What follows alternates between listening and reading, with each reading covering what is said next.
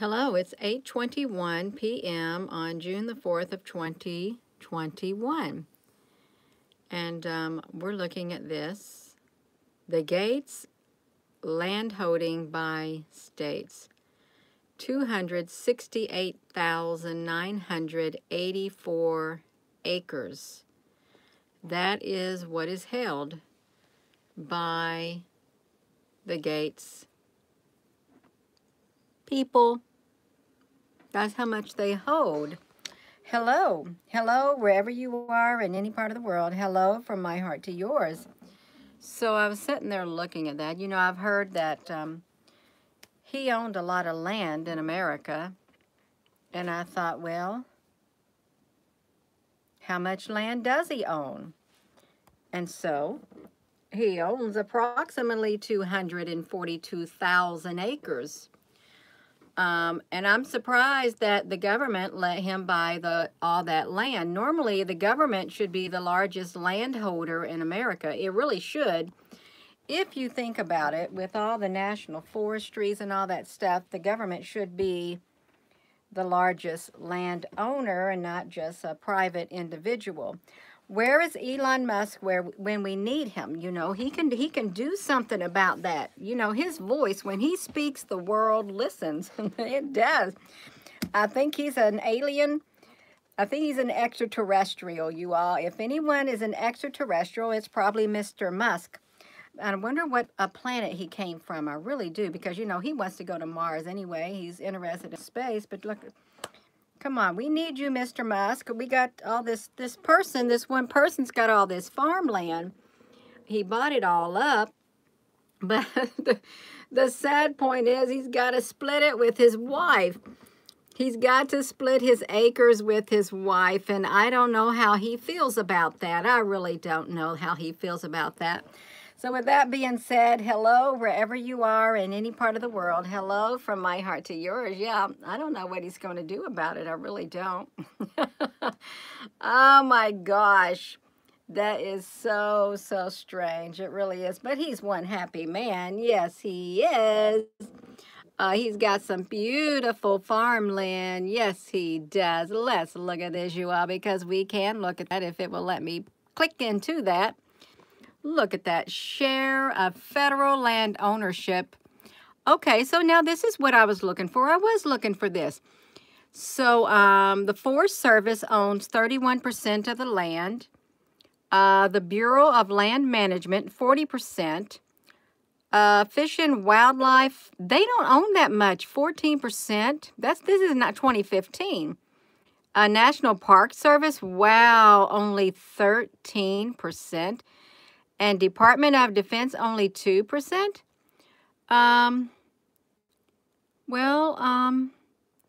They said Uncle Sam is the largest landowner. And that's interesting.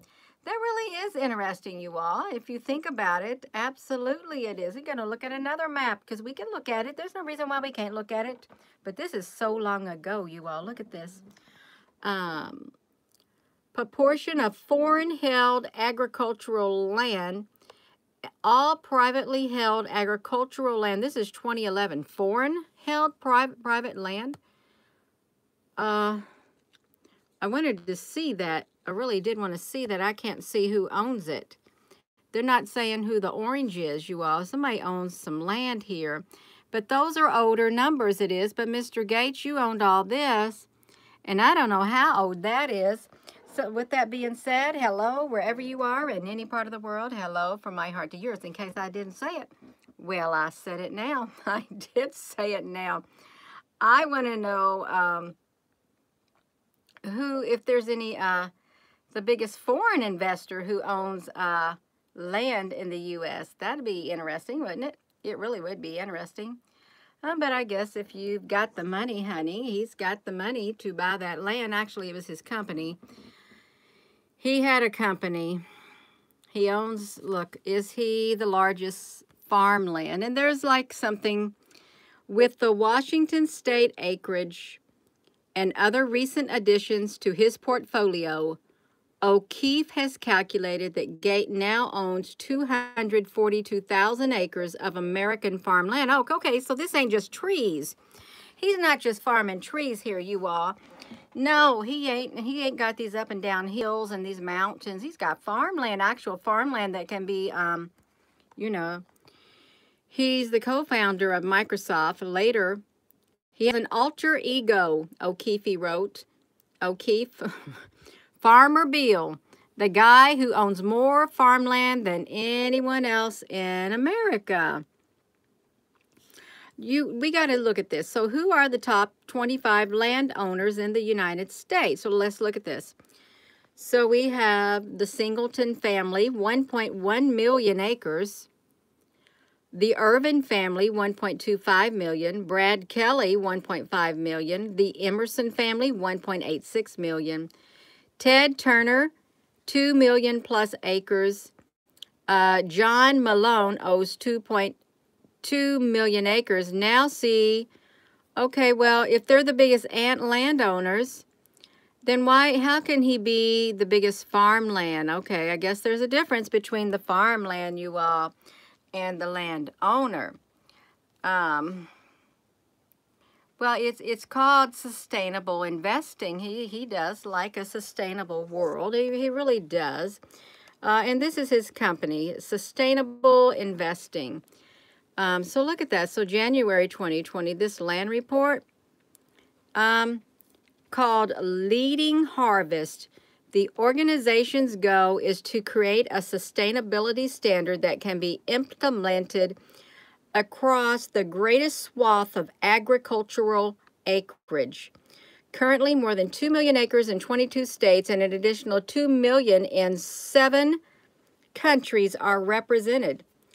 Among the participants are 13 member sustainable agricultural work groups, Ceres Partner, Hancock National Resource, the Rohatyn Group, UBS, Farmland Investors. Look at that. Bill and Melinda, they have no ties whatsoever to this cascade or its investment. It has a farmland initiative, Gates Ag 1, which has established its headquarters in the greatest St. Louis area. And they will focus on research that will help the smallholder farmers adapt to climate change and make food production in low and middle income countries more productive, resilient, and sustainable, you all. We're going to have sustainable agriculture. We are. They're going to do this with the 268,984 acres of farmland that he's got. Well, then look at this. This is really strategically located when you look at it. It really is. Strategically located. I don't see Iowa on here. I see Nebraska, Wisconsin. Yeah, this is... it's all right, I guess. It's all right if that's how he wants to spend his money. You go ahead and buy that farmland up from those farmers. When they go into foreclosure, you just go on there and you just get it. Yeah, you all. I don't know. I really don't know what's going on. I know that everything leads to something else. It's like a big chain of events that is taking place, you all. Yes. Who in the region, it's a monopoly. You know, it's like playing the game of Monopoly. Why did they even bring out that game of Monopoly? Who can own the biggest, whatever they were, cards, states? Did you know that one time the mining companies, they had cities. They owned the cities, the towns, the areas. They owned everything. They created a utopia for their workers. These big corporations, these big mining companies and other type of corporations, they owned the entire towns.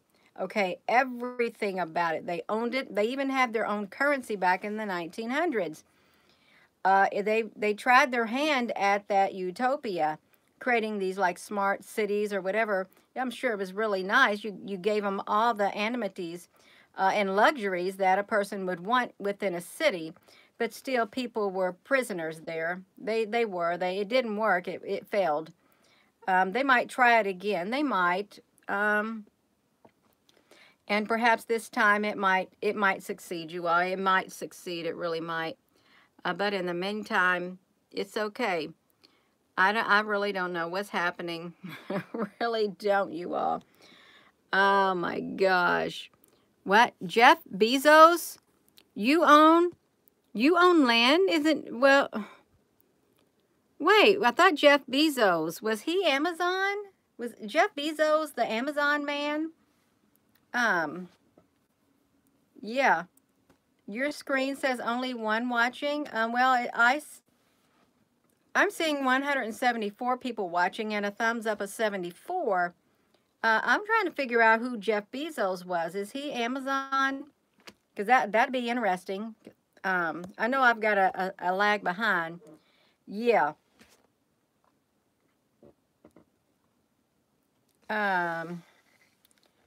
Oh, that's Mr. Sasquatch. That's kind of violent. Oh my gosh. Oh my gosh, that would hurt. That is not nice. You might have to go to the hospital and get surgery, Mr. Sasquatch. You need to get that wildness put back in you like that. No, you can't be talking like that. That is not nice. So let's see about Jeff Bezos. I didn't even know he owned farmland. And John Malone, whoever that is, this is 2019. Well, we know Ted Turner. There's something about Ted Turner, too. So spanning over 3.5 million square miles, the United States is the third largest country in the world by land mass, trailing only China and Russia.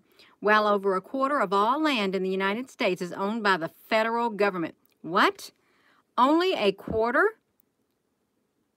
You've got to be kidding. I thought the government owned more land than that. Here is a look at how much land the government owns in every state. Vast swaths of country are owned by just a handful of individuals and family. Okay, my screen just did a little number on it. My screen did a little number, like kind of like darkened itself a tad bit. Yes. Oh, wow, you all. A handful of people? That's not right. But then it's this life, okay? It's always been that way throughout history. The Land Report magazine 2018, 50 largest landholders in the U.S., and they're based on information, 50 individual families and heir on this list, over 31 million acres, or 1.4% of the country's total land mass. 1 square mile is equal to 640 acres. Did you all know that 1 square mile is equal to 640 acres? I did not know that. So this was like from 2018. Look. Let's see where it's at. The vast majority of the land held by individuals and families on this list is located in states west of the Mississippi River. Now, why would that be? Why do they need land located west of the Mississippi River? Why would they want that? Land west of the Mississippi River.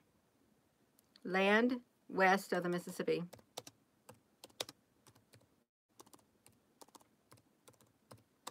I'd like to see what land that is. I'd like to look at it. Oh, we got the Louisiana Purchase.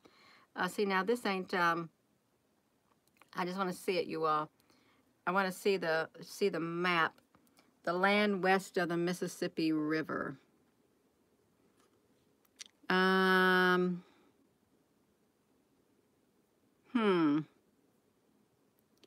local, let's see, 1830s Removal Act, relocate Indians. Look, in 1830s, Jackson used the Indian Removal Act to relocate Indians to lands west of the Mississippi River.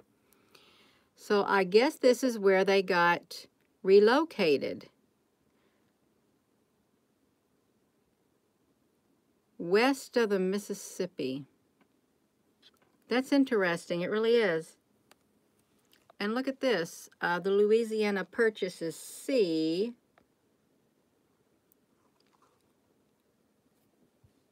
That's really strange, you all, that it's right there in this area. Why would that be?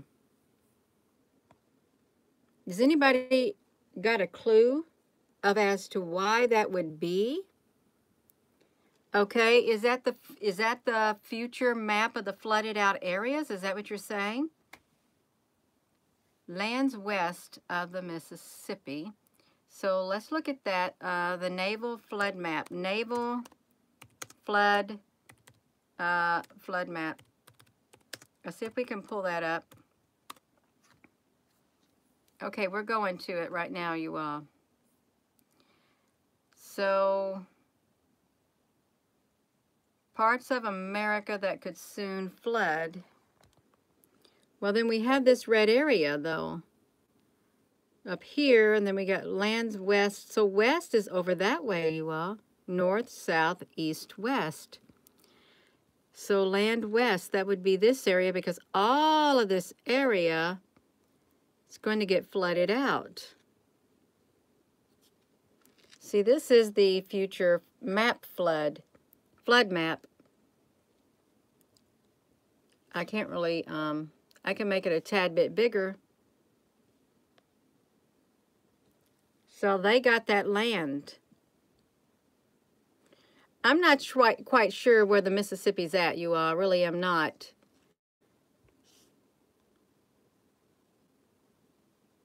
There's the Ohio. I'm trying to, okay, there's the Mississippi. This is the Mississippi right here. Okay, there it is right there. So they own land west of the Mississippi. And this is the flood map. Okay, that's why they bought it, because it's the flood map. That's right, you all. They're not stupid.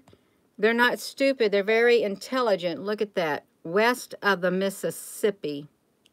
Let's go back to them. So, the vast majority of the land held by individuals and families on this list is located in states west of the Mississippi. The most common exceptions to this are rural parcels located in Maine and Florida. Let's go look at the flood map in Maine and Florida. Okay. Okay. I don't know my states that well, you all. I know Maine's somewhere over here, and I know that's Florida, but there's only a tad bit of Florida. That's oceanfront property right down there. Maine and Florida. So look at this, you all. I think that is, no, that's New York. So, okay, let's look at this. And you know what?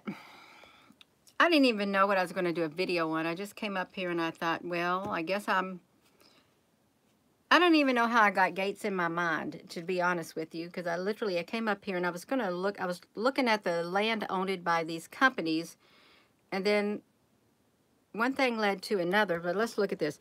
So, while this list only includes the privately held land, nearly all of it serves in some commercial purpose, from farming, ranching to logging and renewable energy production. Not only do the private land holdings on this list generate income for their owners, but also real estate itself is a valuable commodity. Not surprisingly, the people on this list rank are among the wealthiest Americans, and here's a look at the richest person in every single state. The Hardley family, I don't want to look at that. The Lydia Galt and Miriam, the Lee family, we got them here. They're massive farmers here, biggest farmers around where I'm at, if they're related. Babbitt, Killman, Conehart, we don't want to look at that. This is all the biggest families in the whole United States. So, yeah, look at that. But you know what's really, it really is a telltale sign when the vast majority, there's Jeff Bezos, is that him? Right there? Yeah, that's you, Mr. Bezos. You've been a very busy bee. Yes, you have. Let's see where you got. We want to know what you're doing, Mr. Bezos. He is the founder, and he's not only one of the richest men in the world with a net worth of $109 billion, at the time of this writing. He is also one of the biggest private landowners in the United States.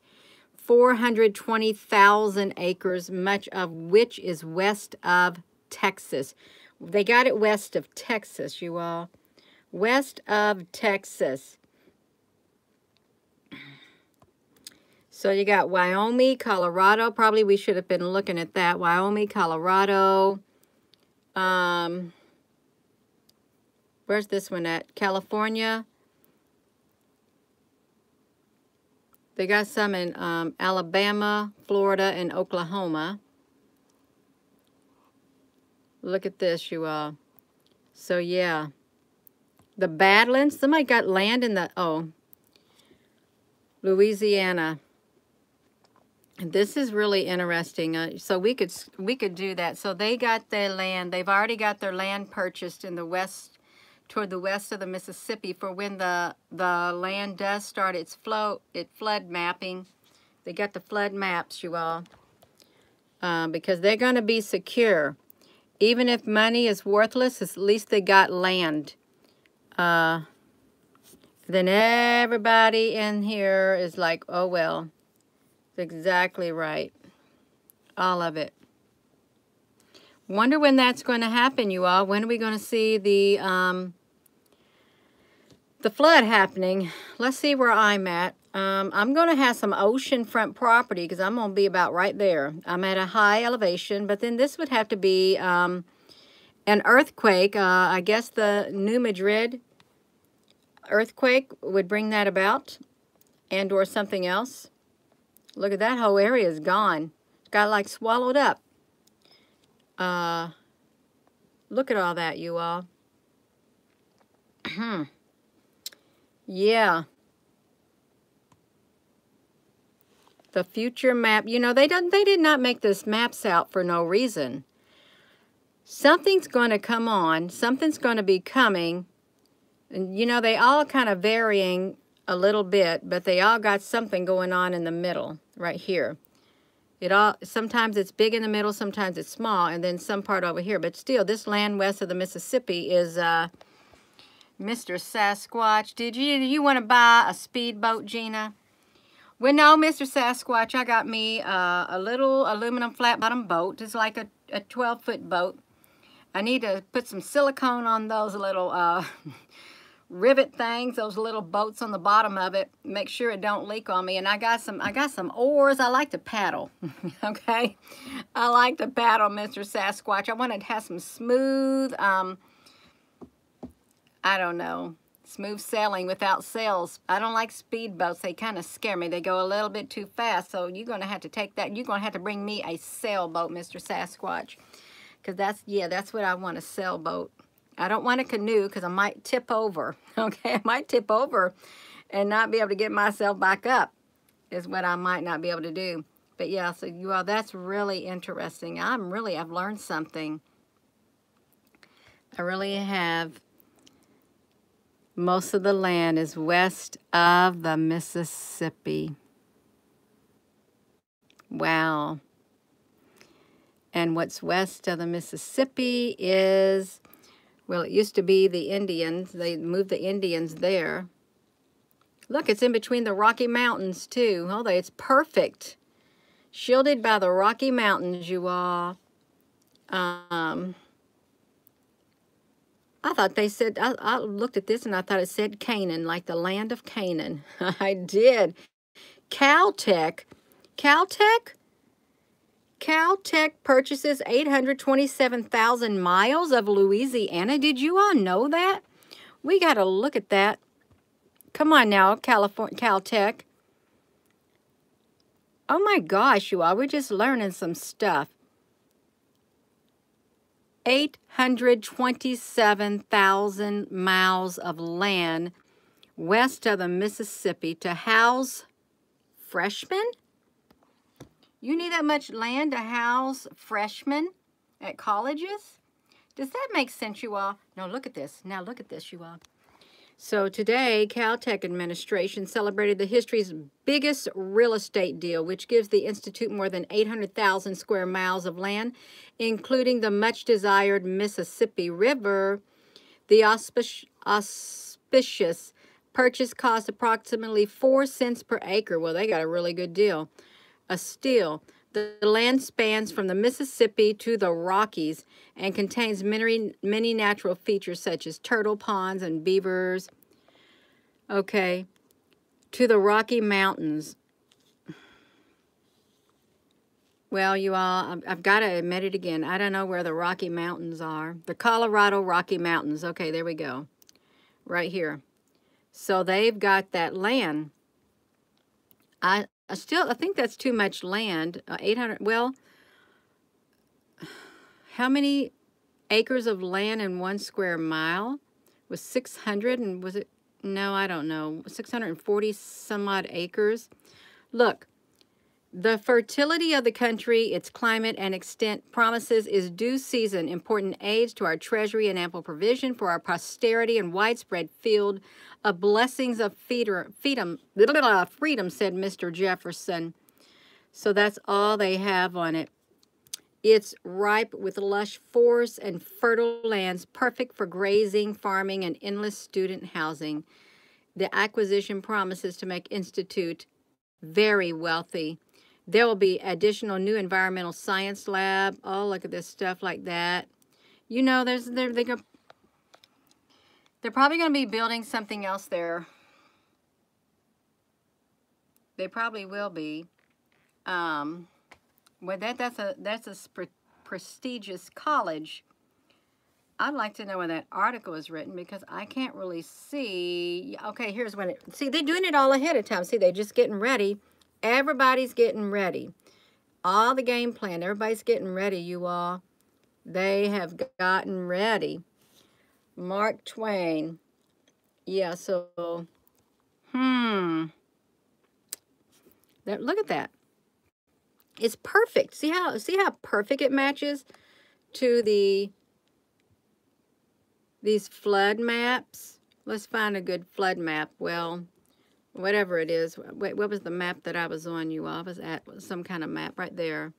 The Indian Removal Act right there, and Caltech. And the Indian removal, where they got rid of the Indians. Yeah. There's nothing much we can do about this, you all. Nothing at all. I guess he who owns the money owns the world and rules the world. You know, when Mr. Musk speaks, people listen. They do. He's got more power than most governments of the world. He does. That's why I think he could be some kind of form of extraterrestrial. He's intelligent at times, and he's funny at times, and he don't even fix himself up at times. He really don't. He goes with his hair all messy, and he don't care. Why should he? You know, why should Mr. Musk care? But, yeah, I'm sure this is all strange, you all. It really is. West of the Mississippi. So we know that, okay, it's a given that there is going to be some kind of event, a catastrophic event that causes flooding and splitting up of landmass, and the powerful people of the world have bought land west of the Mississippi right here ahead of time. They're all set up. I'm sure they're all set up, you all. They're all set up because, you know, they got a lot more to do once all of this stuff right here takes place. And it'll probably happen within our lifetime if we're not dead before then. It really might. Yeah. Did you know they are trucking emergencies to all states at least 2 months, and is still going in routes? No, I didn't, but I remember seeing, yes, the aftershave you can trust. Absolutely. Mr. Sasquatch, you really do need that. You need that, okay? You really do, because you really could use a good shaving. You really could. And I would do it for you, but you'd tear up my shears. You really would, and I wouldn't be able to cut nobody else's hair. I wouldn't. And then if I tried to use my scissors, well, your hair is so rough, it would dull the blades on my scissors. Not to mention my hand, it would be crimped up, and I wouldn't be able to cut your hair because it would take more strength in my hands than what I've got. So, Mr. Sasquatch, I'm sorry, you are on your own with that. You are on your own. You go cut your own hair. Yes, you are. That's exactly right. Yes, Google has control of messages and who to cut. They do. They have absolutely control. I'm going to tell you they do. I've experienced it, you all. I have. It's all right. At least we have this time that we do have. So we can be thankful for being able to come on here like this together. We can be very thankful. I am thankful. Yes, you are. Yes, you are. So we know that we started off with Mr. Gates and his land holdings by state. He has the largest farmland, but you know, he don't, what's he got land right?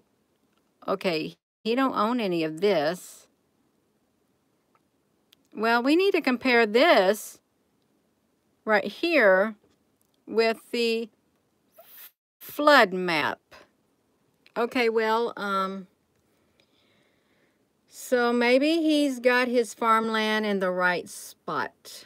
Maybe he does. He might.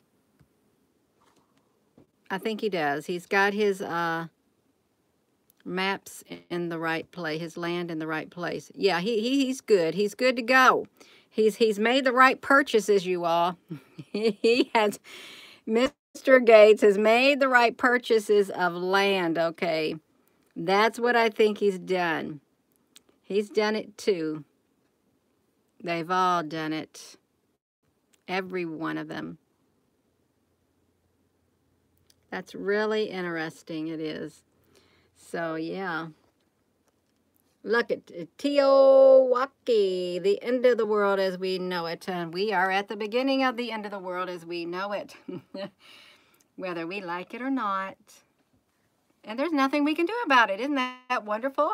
No, it's not wonderful. Well, we can do something about it. We can continue forward in grace. We can. That's right. Ride out the storm in grace and dignity. Absolutely. Grace and dignity. We can do it. Yes, we can. Yes. Yeah, we can lighten up. I don't know what's going on in those comments section.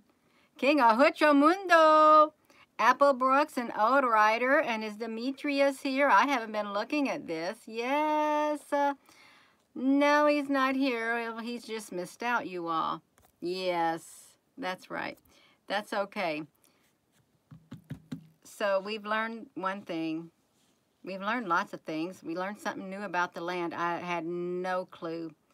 None at all. I've been hearing that Mr. Gates was a large landowner. Demetrius, okay, I like to see you there, yeah. The only thing I ever heard, I kept hearing people say that Bill Gates is buying up all the land. Okay, he's got the land, and it fits according to the maps, the flood maps. Okay, he's got his land in the right spots, I think.